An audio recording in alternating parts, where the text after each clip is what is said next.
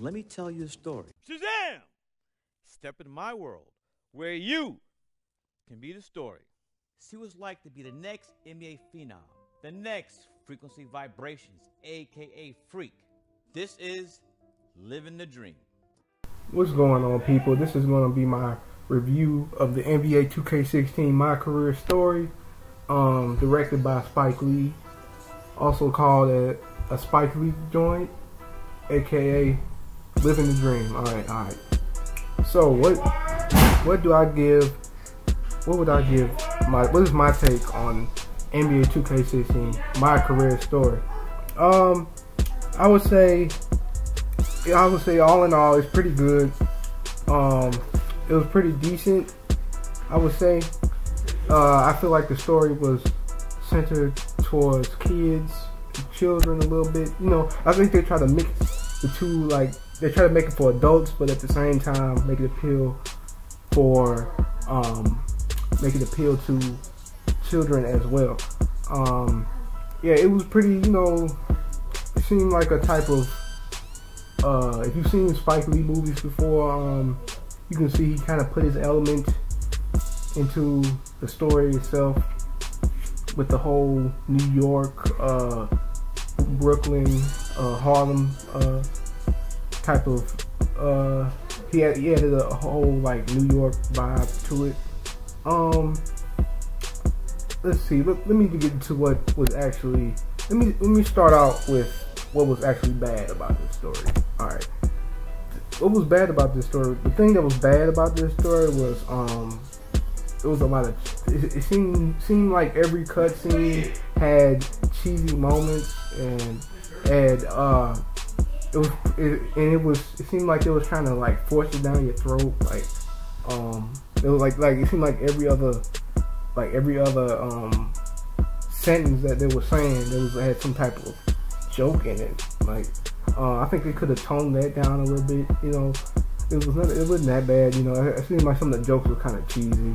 You know, and I think it was kind of obvious that it was trying to appeal to to kids and stuff like that. But yeah, another thing that I didn't like about this story was that you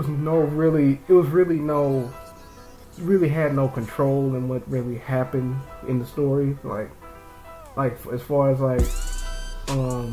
what you do, it really doesn't matter in terms of where the story is going. Like the only thing that you really do that really affects the story is how you play in college.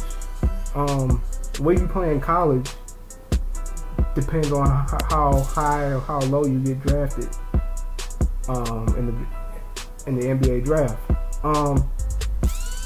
Another thing about that you do that you can actually control is at the end of your rookie season, you actually get to choose what the next team that you want to sign with.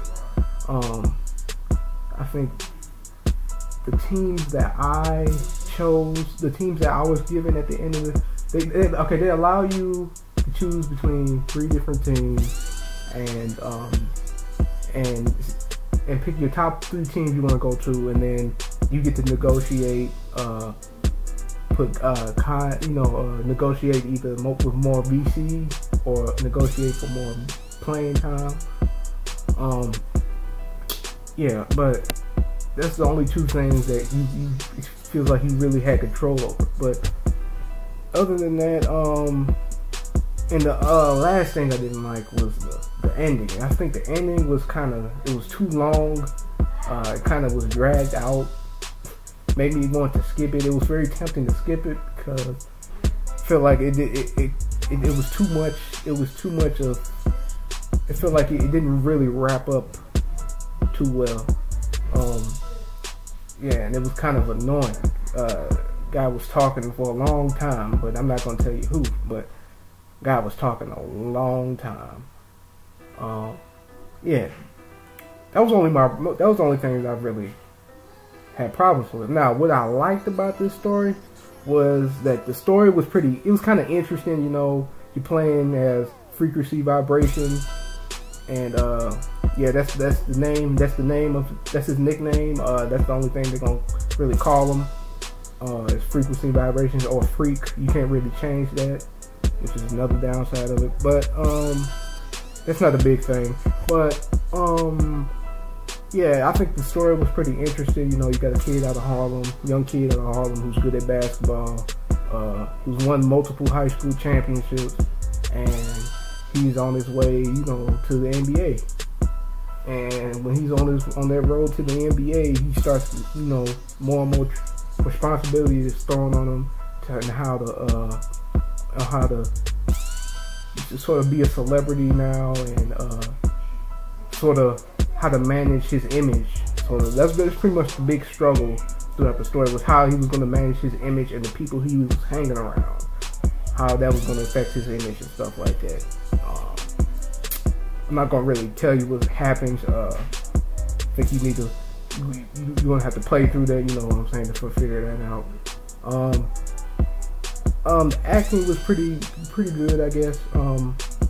Acting pretty good, pretty decent. They played their roles pretty good. I feel like I would say my favorite character was actually Victor Van Leer.